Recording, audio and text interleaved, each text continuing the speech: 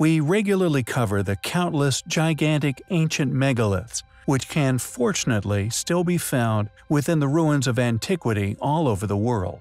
Enigmatic, often inexplicable relics of a forgotten age, that due to their controversial existence are either ignored by mainstream funded explorations, subsequently obscured, overlooked by the greater world, or simply attributed to a culture once incapable of such undertakings.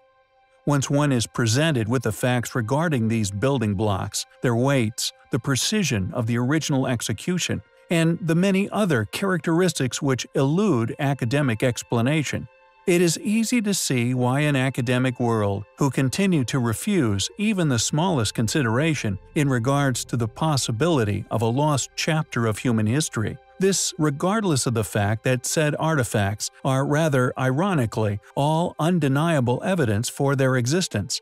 One cannot only discover the motivation behind such denials, but the many tactics used to dodge such areas of study.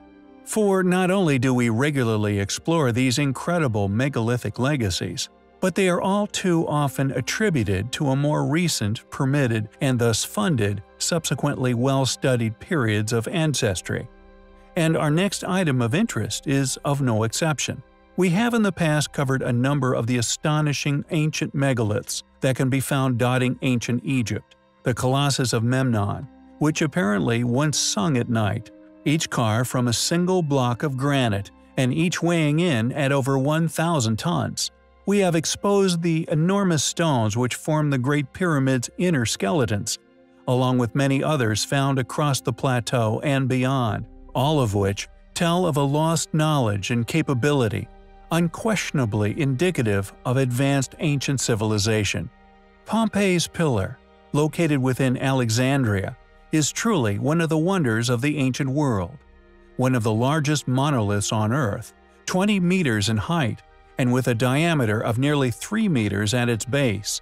This enormous column was once sourced and carved from one single block of Aswan quarry's pink granite, and it is estimated to weigh an impressive 290 tons.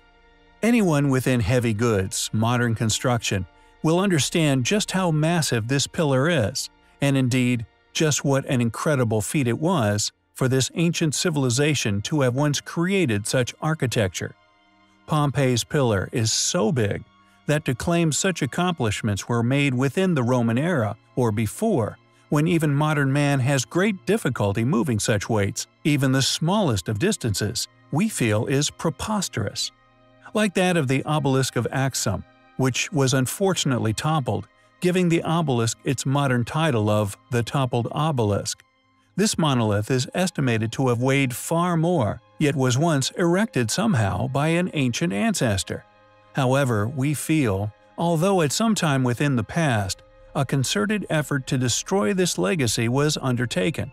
The pillar's enormous base made toppling it impossible by a later, less capable culture. Muslim traveler Ibn Battuta visited Alexandria in 1326 AD. Having shot an arrow tied to a string over the pillar, he successfully climbed over it. He was later followed in early 1803 by British commander John Shortland of HMS Pandour. After he flew a kite over the pillar, again successfully getting a rope over it, on February 2nd, he and John White, Pandour's master, climbed it. When they got to the top, they displayed a Union Jack, drank a toast to King George III, and gave 3 cheers. 4 days later they would climb the pillar again. After fixing a weather vane, they ate a beefsteak and again toasted the king. Who built Pompeii's Pillar? How did they move and erect it? Is this pillar the only surviving remnant of a past, enormous ancient structure? Or merely a single standing column? And if so, why? Why create just one pillar? Pompeii's Pillar is undoubtedly an amazing relic, left to us from a bygone era, and, as such, highly compelling. Within the grounds of an Islamic mosque in India stands an iron pillar. It has stood in the same position for hundreds of years, and it has never rusted. Additionally, no one knows where it came from, when it was made, or who made it. It has been called a testimony to the high level of skill achieved by ancient Indian ironsmiths. The metal within the pillar has a particularly special characteristic. It possesses the ability to create a skin of anti-corrosive properties from the exact same wetting-drying cycle, which would usually encourage rust. The pillar weighs over 6 tons, measures 29 feet in height, and is argued to have originally been erected nearly 2,000 years ago, yet no real evidence of its construction or purpose exists. Additionally, no technique for creating such metals exists either. It bears a scar from a cannonball strike halfway up, but no one knows when this happened. Some believe it may have happened during a past invasion, but it may have occurred at any time. Maybe someone was testing to see if it was unbreakable. It also has an inscription which was hammered onto it in the very distant past, so distant in fact, no one knows when it was made. It is a eulogy of a king named Chandra, who sounded like a very great man. It took a number of years from when the inscription began to be studied, to when it was translated, and although a few different translations exist, they are all very similar in wording. The inscription speaks of a conquering king, a king who led his people with courage. Who this King Chandra was and how long ago he reigned may remain unknown. Is this inconspicuous pillar standing in a quiet courtyard in India an ancient alien artifact? Is it proof of advanced ancient civilization? It's surprising such artifacts don't get more attention. Along with the many other currently unexplained feats of engineering present within the ancient ruins of Baalbek's temples, is undoubtedly the variety of ancient stones that were somehow incorporated into the structures.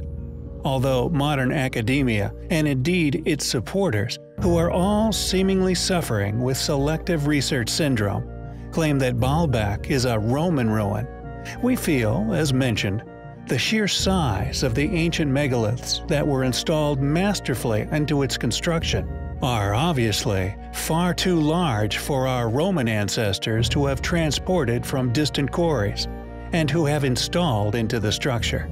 We are more than open to this proposition that they were indeed installed and built by Romans, if we can be provided with one single logical explanation as to how this was done. But, as of yet, this remains elusive, absent any academic explanation as to the site. As mentioned, the astonishing array of ancient stones is also an area that is rarely covered by individuals attempting to convey an air of all-knowing to the masses, as these features are, just like the enormous megaliths present at the site, currently unexplainable. Specifically, it's the pink granite columns. The reason for our focus on these particular stones is the fact that this pink granite is only available at one known ancient quarry, that being the famous quarry of Aswan, located within modern-day Egypt, an astonishing 1,500 kilometers away. Some of these stones weighing in at more than 10 metric tons, this achievement, we feel, is clear indication of the fact that the builders of these ancient sites were far more capable than that of our more recent Roman ancestors. For example, as previously covered on our channel, Henri Layard brought 2 lamassu weighing in at a similar size around 10 tons to London. This task took over 18 months of arduous suffering for hundreds of our modern ancestors, placed a mere century ago to complete. It included several near disasters, and included loading them onto wheeled carts, complex systems of modern pulleys and levers operated by dozens of men, the utilization of over 300 men in total, a barge, and a custom-built ramp to haul them up the steps and into the museum.